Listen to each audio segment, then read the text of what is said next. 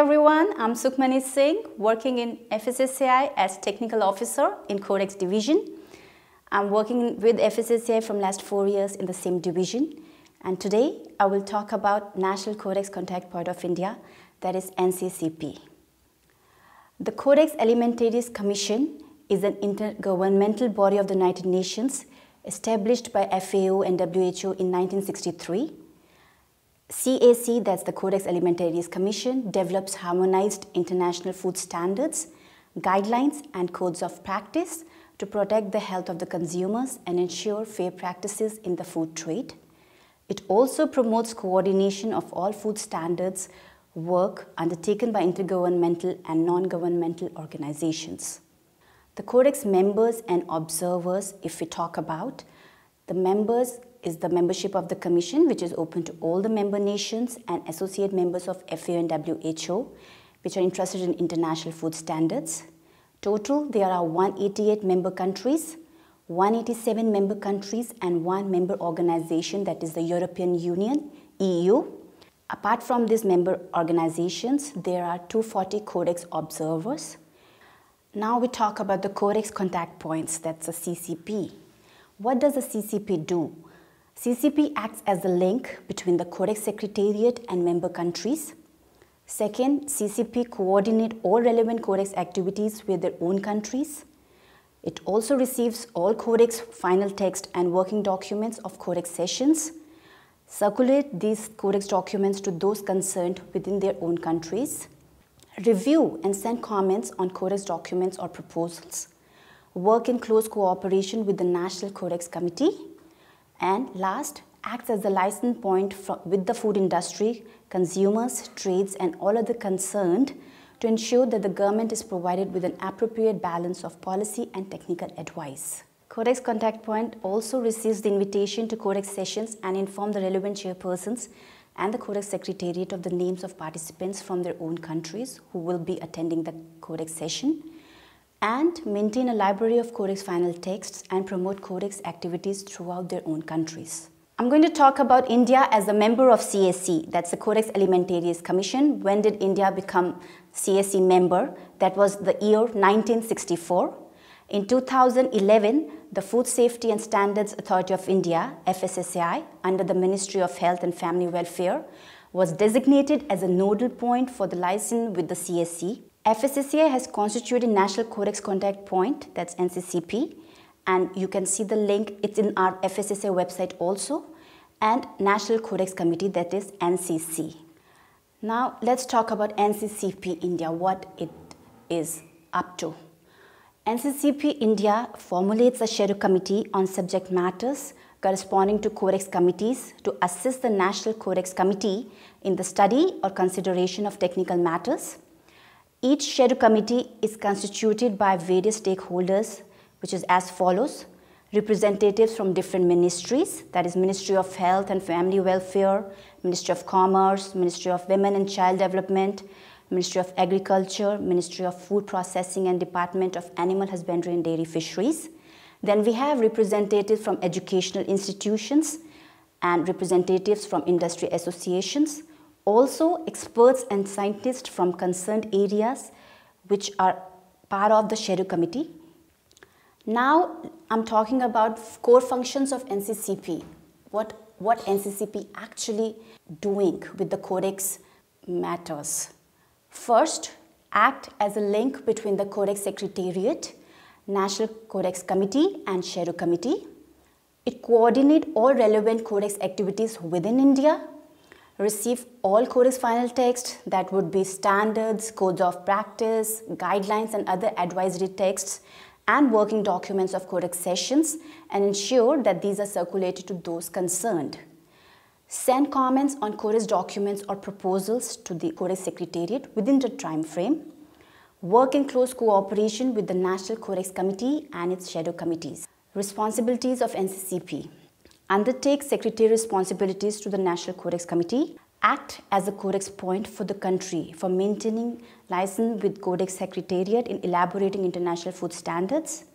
Collect, procure and analyze data for elaborating international food standards. keep track of international food standards work, and give comments and data to ensure that international food standards elaborated are practicable for local manufacturers and do not hinder trade.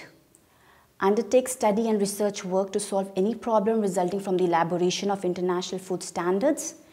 Encourage food manufacturers to improve quality and hygiene management to meet requirements of international food standards.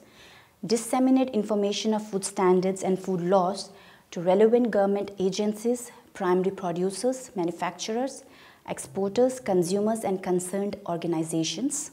The National Codex Committee of India comprises of the chairperson FSSAI, who is the chair of NCC, then the joint secretaries from the concerned departments or ministries, and chairmen and directors from various scientific organizations to meet as and when necessary to formulate national position.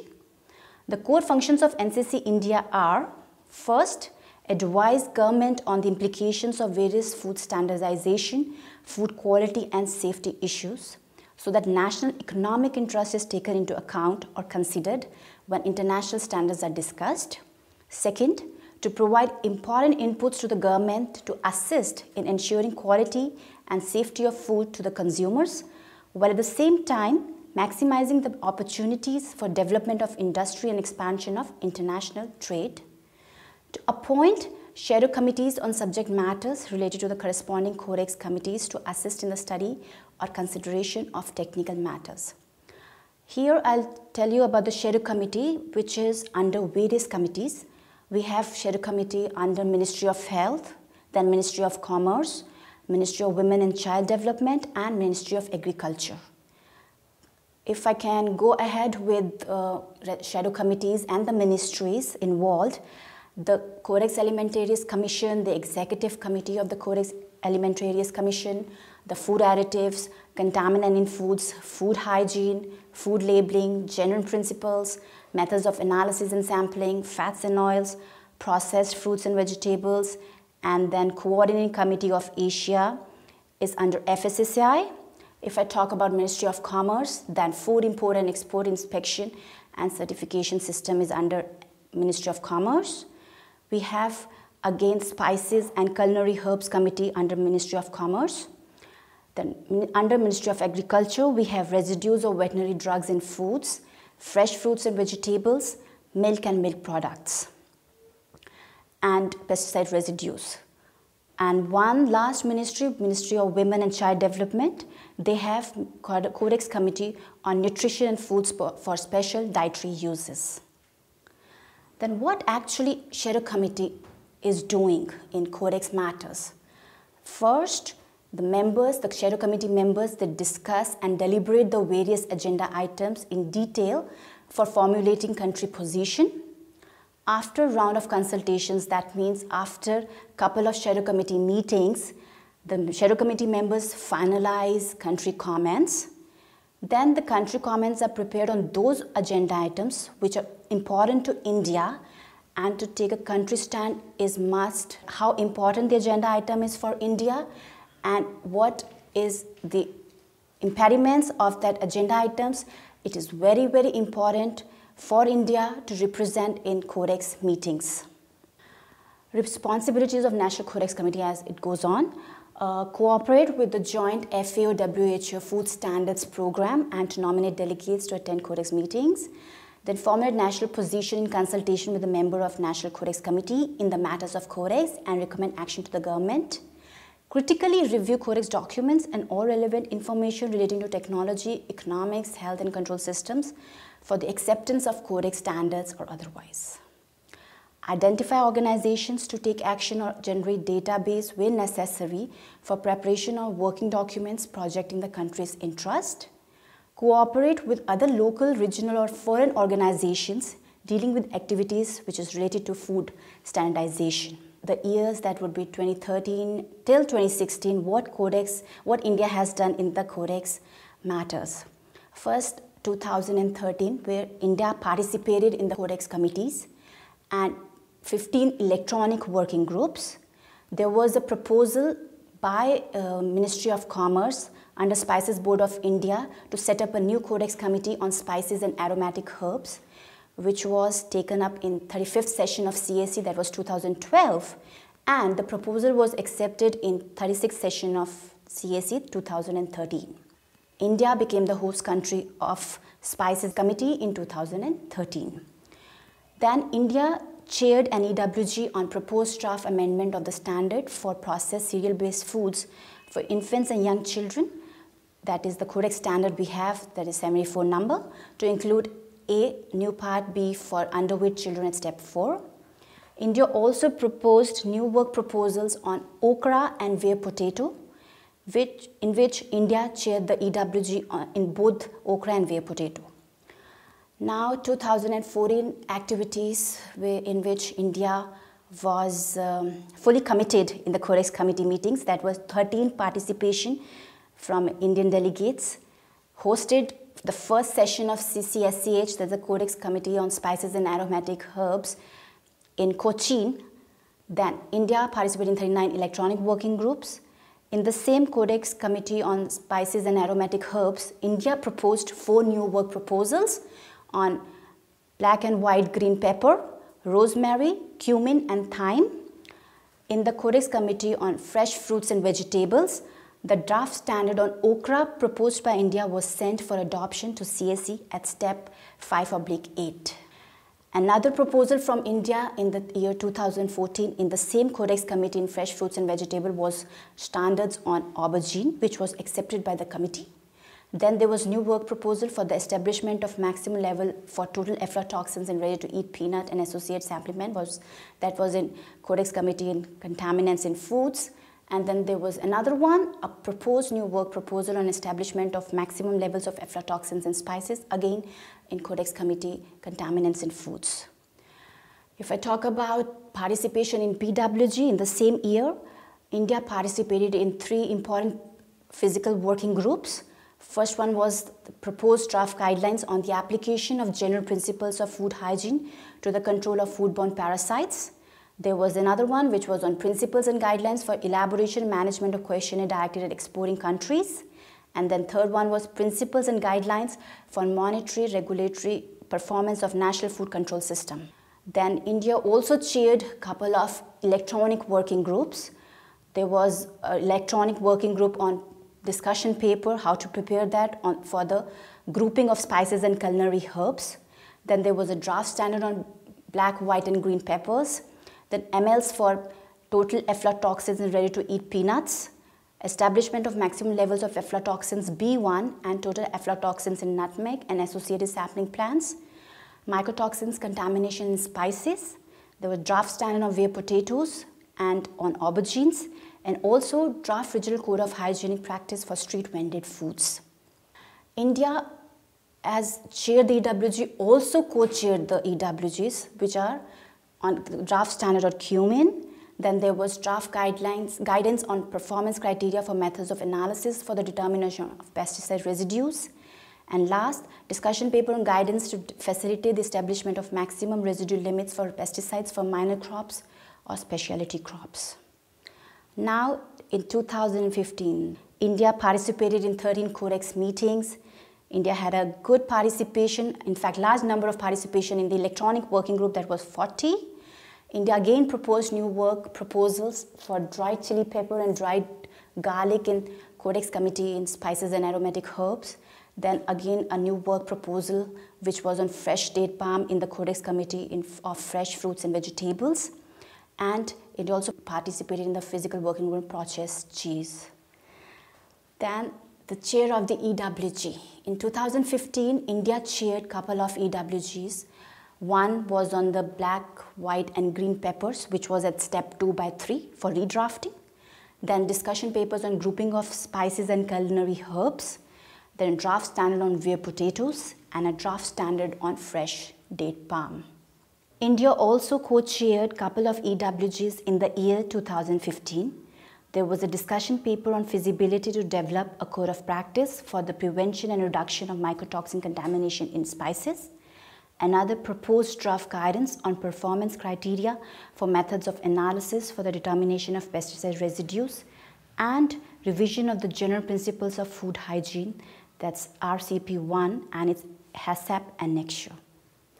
Now, let me take you to 2016, the year which was very extraordinary. Why? Because India participated in 14 Codex committees. There were 28 electronic working groups, out of which 6 were chaired and 1 co-chaired. India also successfully conducted the 20th session of FAO-WHO Coordinating Committee for Asia, that was CC Asia, in New Delhi from 26th to 30th September 2016. Since India was the coordinator for CC Asia, and Shri Sanjay Dave chaired the session. India's agenda on the Regional Code of Hygienic Practice for Street Vended Foods was agreed to be forwarded to the Codex Alimentarius Commission, Session 40, for the final adoption. And on the proposal of Philippines, the Coordinating Committee unanimously agreed to recommend to CSC 40 that India be reappointed for the second term as coordinator for Asia. Apart from that, India had co-chaired the Codex meetings starting from 2004, which India co-chaired was the 36th session of CCPR, that was in New Delhi. In 2007, India co-chaired 39th session of CCFH in New Delhi again. And in 2015, India co-chaired 9th session of CCCF, again in the capital of India, that's New Delhi. India as the regional coordinator for CC Asia. CC Asia is one of the regional coordinating committees established by CAC, which has 23 Asian member countries. The objective of CC Asia is to promote mutual communication among the Asian members, as well as to develop regional standards for certain food products. India was elected as the regional coordinator for Asia for the period of July 2015 to July 17 and hosted the 20th session of CC Asia in September 2016 in New Delhi. India has been re-elected for the second term to be the regional coordinator and will be hosting the 21st session of CC Asia again in India.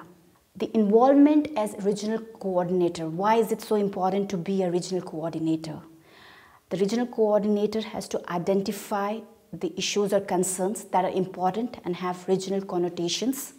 Discussions of relevant issues of common interest, example labeling ethnic food within the region, which are the agenda of CC Asia, and that is one of the important roles the regional coordinator has to play.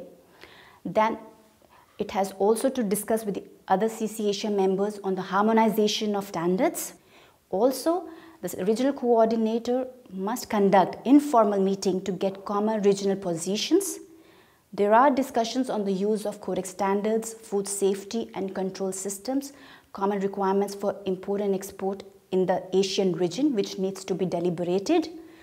More capability building activities on risk analysis, strengthen or establish website linkage and exchange of information on food safety issues, and follow-up workshop on standards development has to be there by the regional coordinator. So now I have come to the end of the presentation, where I would like to conclude that Codex work, Codex activities in India through National Codex Contact Point is very important, very essential, because we have to make international standards, just like we have national standards. The trade facilitation, the food safety is all with us. Therefore, as a regional coordinator also India, we need to understand what Asian responsibilities, Asian perspectives are with regard to Codex activities, bring it up, have more of capacity building so that more Asian agendas are on Codex meetings, and in fact the national standards are in every Codex meeting sessions. Thank you.